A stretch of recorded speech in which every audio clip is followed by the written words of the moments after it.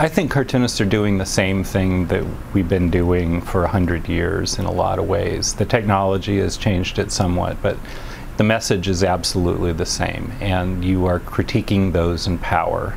Well, when I got interested in cartooning, Watergate was happening, and so I was looking at Conrad and Herb Bloch and Oliphant and people like that, and so that was the early 70s when I was a young teenager.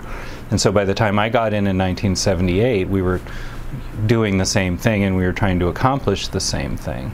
So fast forward to 2017, and you know, we have a new type of Nixon presidency where they're not transparent and they're lying a lot of the time and you don't know what to believe. And so in a way my career in terms of commentary has kind of come back full circle.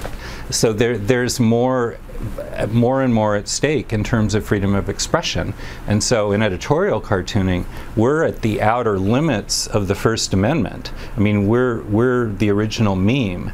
And so when we have the atmosphere of people saying negative things about you and calling into question your very existence, calling into question the First Amendment, calling into question freedom of expression, you know, that has a chilling effect. And so what I think it's made me want to do is hit even harder than I probably normally would, because I think it's so important to be able to express myself.